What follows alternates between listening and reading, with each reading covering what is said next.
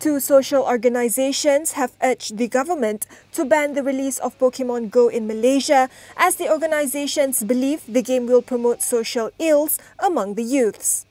Several representatives from the two organizations lodged a police report in Kuala Lumpur on Wednesday. Rakyat rasa tidak senang hatilah. Ada di Malaysia ni dah banyak dah perkara-perkara yang permainan game macam ini mengakibatkan kanak-kanak sekolah mengabaikan tanggungjawab mereka sebagai pelajar sekolah.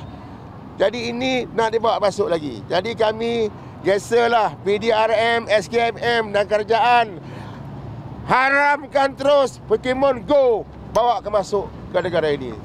Keep it up! Don't give up! Meanwhile, Amir Amsa Alapichai, the president of Ikatan Rakyat Insan Muslim Malaysia, said Malaysia should emulate countries like Egypt and Saudi Arabia in taking steps to ban the game. Both the organizations will submit a protest note to the Communications and Multimedia Ministry next week on the matter. Pokemon Go has yet to be launched in Malaysia after making its presence in the United States, Australia, Germany, Britain and recently Japan on Android and iOS.